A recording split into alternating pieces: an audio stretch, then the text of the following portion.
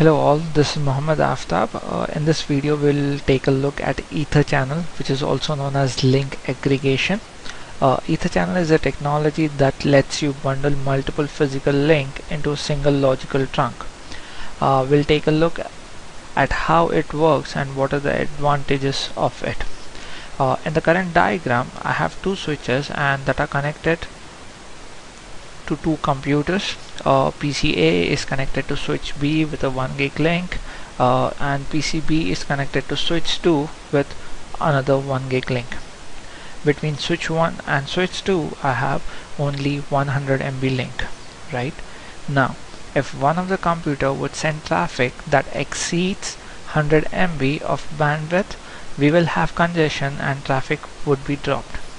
Now, to overcome this problem, we can add another redundant link between two switches and bundle them into one group, or we can replace the link between switch 1 and switch 2 with a 1 gig link. In this diagram I have I did add a redundant link between switch 1 and switch 2.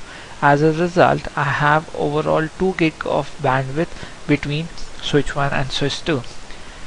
The problem with this setup is that we have a loop, so spanning tree will block one of the link between switch 1 and switch 2, which means, for example, if this ports number were 1 and 2 on both the ends, based on the priority and the MAC address of the switches, one of the link would be blocked.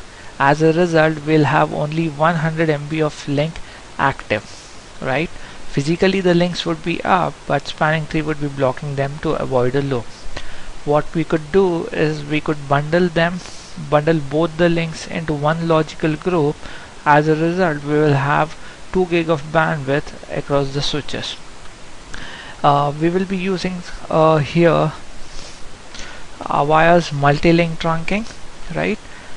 Avaya multi-link trunk is a proprietary bonding protocol to bond 2 or more physical links into a single virtual link between the switches. So if you currently see this example, as I have 3 different links, spanning tree might block 2 of them, right? And to avoid a loop, so we will bundle them into one group. As a result, if these were 1 gig link, so overall we'll have 3 gig of bandwidth, right? And yeah, that's MLT. And yeah, I'll take this example. Now we also have something called distributed multi-link trunk, right? This is also a proprietary bonding protocol to bond 2 or more physical links into a single virtual link across multiple cards or switches if it is a stack configuration, right? If it is MLT or DMLT, both of them are Avaya proprietary, which are equivalent to Cisco's EtherChannel or port channel feature. An Avaya MLT or DMLT configuration can interoperate with Cisco's EtherChannel or port channel configuration. In this particular example, if I make this particular links into one MLT, the MAC address would be learnt, right? This would be transparent between the switches, right? So when PC A is sending traffic on this particular trunk, the MAC address on switch, say if this is switch B and this is switch A, the MAC address on switch B would be learnt on the trunk link, right? If it will not consider the individual link, but the MAC address would be learnt on that particular trunk.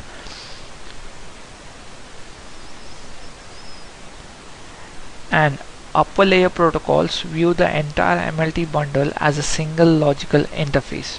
For example, if you're running routing information protocol, say ref for example, it will learn the new route on one of the ports in the trunk, and the next hop interface is the trunk itself. It's the trunk interface itself. For example, if it was a layer 3 bundle channel, right, and if it was .1 and .2 IP address, so the rep will see that this is learnt on .2, right? The next hop would be .2. the actual port chosen for forwarding is transparent to the routing protocol. This also applies that this learning rule also applies to a MAC address learned on the port in the trunk. The MAC address is identified in the forwarding database as being learnt on the MLT and not on a specific port.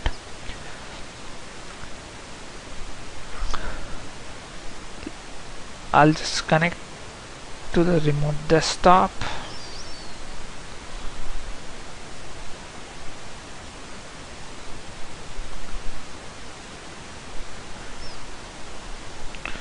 Just bear me for a moment.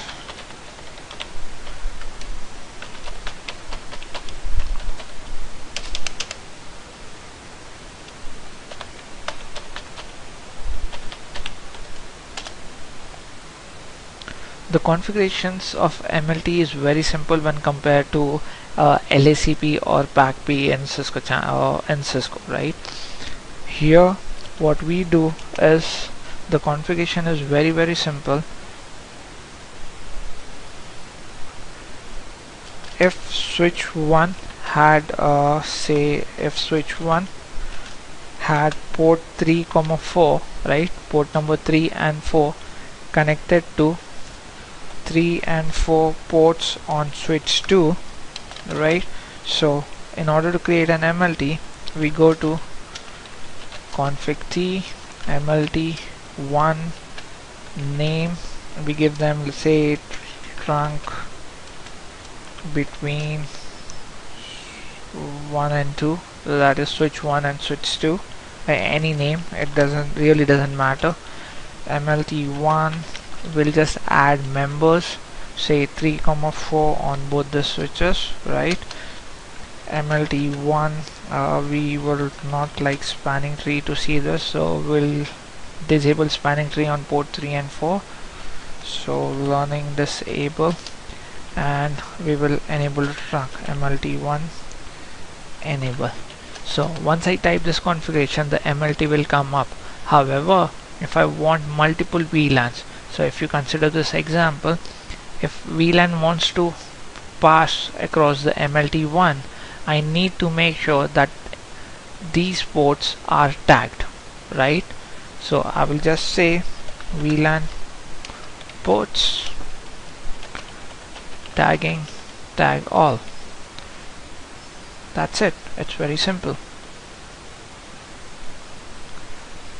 So let me connect to the core and I'll walk you through that.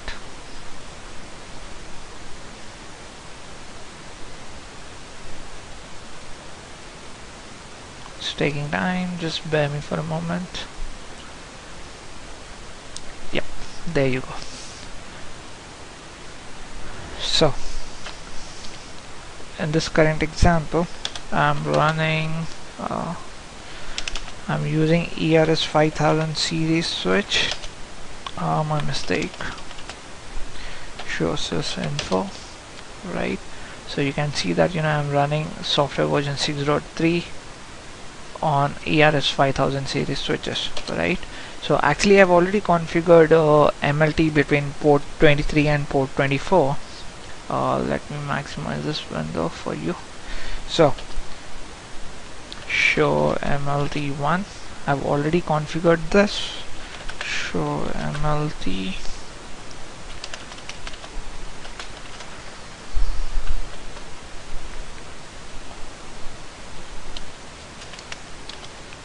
right? So I just ran this command, show running config module MLT.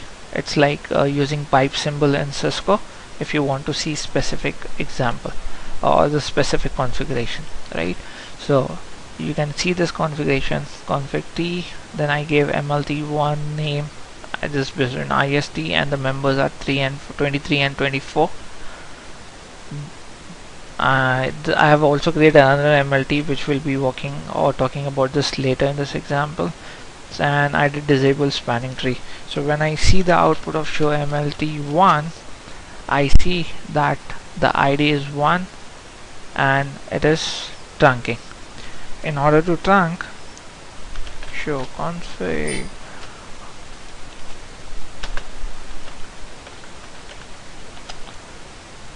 So what I did behind the scene was I did tag port 23 and 24. So you can see this VLAN ports 23 and 24 tagging tag all, which means I can allow the ports to be tagged. Like for example, if I have VLAN 30, VLAN 40, VLAN 50 behind this switch, and if that had to travel across this MLT, which means this port 1, 2, 3 in this particular example should be tagged.